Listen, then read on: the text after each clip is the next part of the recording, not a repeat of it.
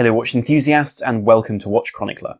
The Omega Seamaster is a real icon of the sports watch field. From its use by the most important of diving pioneers to the Royal Navy, and of course its pretty integral role in the revival of the James Bond franchise in GoldenEye in 1995, the Seamaster has gained a heck of a history, and for very good reason. But let's be honest, you've probably all heard that before, and perhaps even from my own lips.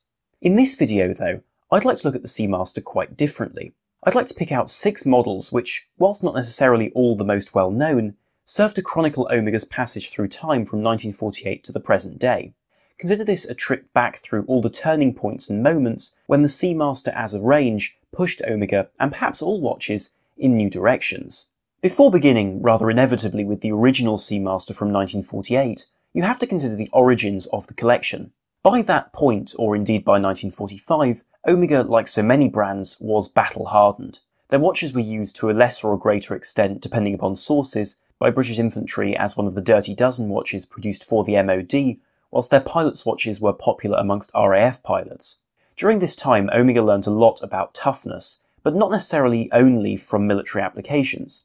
For example, whilst Omega had created the first genuinely submersible watch with the Omega Marine in 1932, a watch which was incidentally tested to 73 metres in Lake Neuchâtel and then later to a full 135 metres, the brand realised that for daily use, a sealed watch case and crown were far more use than a two-piece watch which had to be disassembled for time changes and for winding. Through such examples you can see how the foundations for a Seamaster collection were created.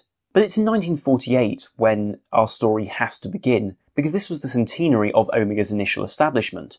Launched as the official watch for the London Olympic Games, an event incidentally also timed by Omega, the connection between the Seamaster and England was clear from the beginning, as Omega began to use O-rings in their originally designated waterproof watch, as well as central seconds, two technologies they developed in the production of tools for British forces. Of course, the first Seamasters were in plenty of ways still very much in their infancy, but did add automatic winding to a truly memorable Omega collection. As many know, Rolex introduced the first genuinely practical automatic movement in 1931 with the perpetual rotor, in their own words. It was a brilliant piece of design as, inscribed on its surface, were the instructions to remove it from the rest of the movement and service it, a brilliant idea to make it much more approachable as a watch. What's less well known is that the very same year Omega developed their own automatic system which, after almost 2 decades of development, resulted in the bumper winding movements in the first 1948 Seamaster. But where could Omega go from there? Well, it took 9 years for the Seamaster to change into a proper dive watch, yet in the meantime, the Seamaster underwent a very important change. You see, in 1952, the Omega Constellation was launched as the top-level Omega with the very best movements in the most luxurious of packages. Then, a couple of years later, the Omega Genève arrived as a slightly more affordable manual dress watch. In this context, the Seamaster needed to be a true Rolex Oyster competitor, and it demonstrated its abilities when strapped to the outside of Canadian Pacific Airways Flight 302, a flight from Canada to Amsterdam via the North Pole. Rather surprisingly, the plane landed and the watch was fine, which is rather an impressive feat given the amount of celebration for the Universal Genève Pole router, which after all was never placed outside the aircraft. Before we continue, please remember to like, subscribe and hit the bell icon to catch all the latest from Watch Chronicler on YouTube. Remember that to read all our articles and to listen to our podcasts along with the bulk of our content, head over to watchchronicler.com. Also, take a look at our Instagram page to catch all the latest updates about new watches and stories in our articles, podcasts, and of course our videos.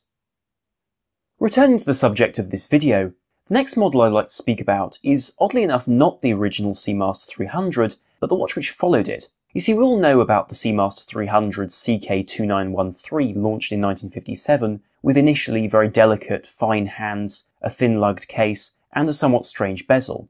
This watch was laden with technology, some successful and some not, from the crystals screwed in place from the inside long before saturation diving demanded it, to the compression Naiad crown which worked at depth, but not necessarily in the shallows.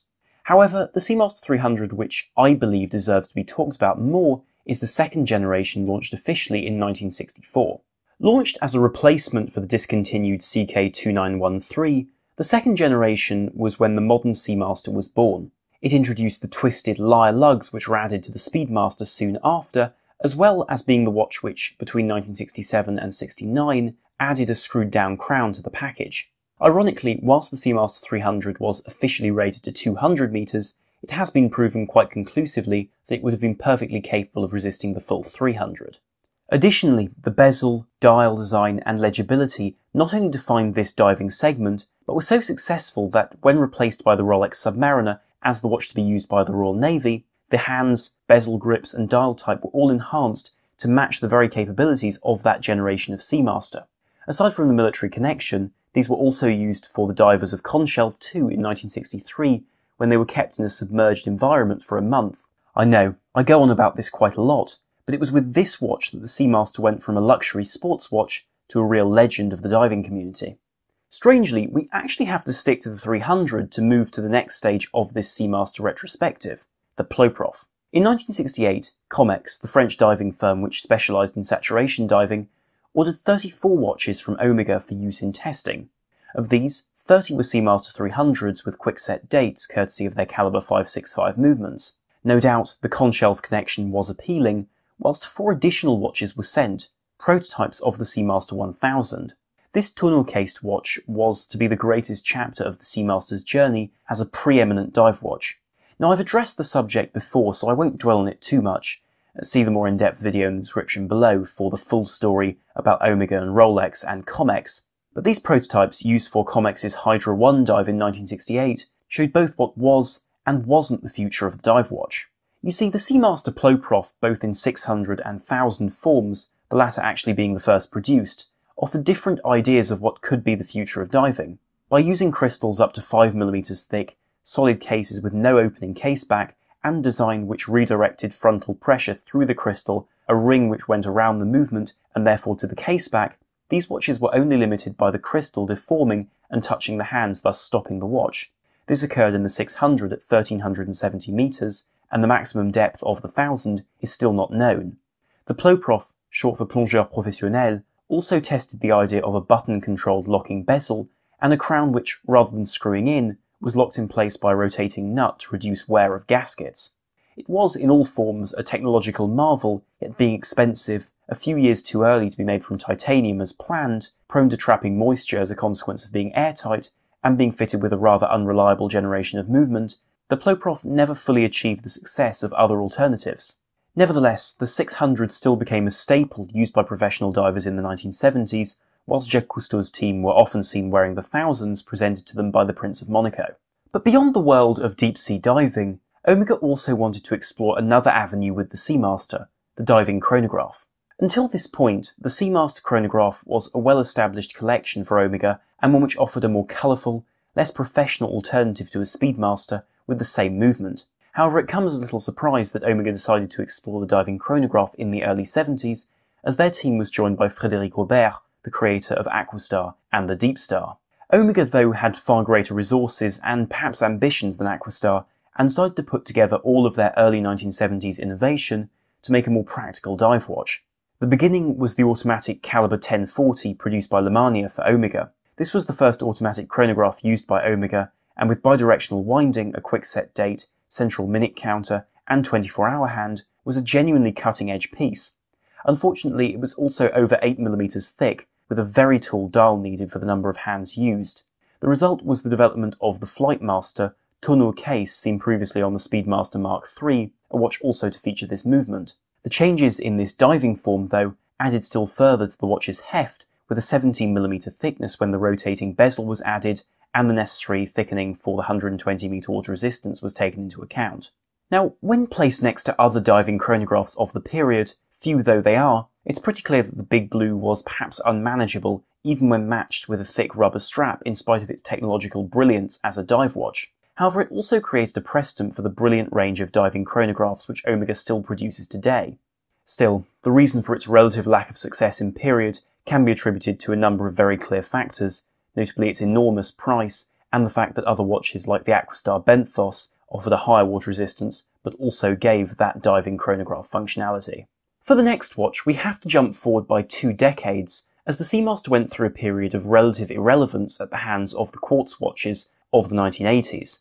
By the early 1990s, though, the luxury watch was returning to significance, whilst cultural views were also evolving. The 1990s were a period of counterculture in Britain, and with the running of the Eurostar in 1994, a European feeling was on the rise.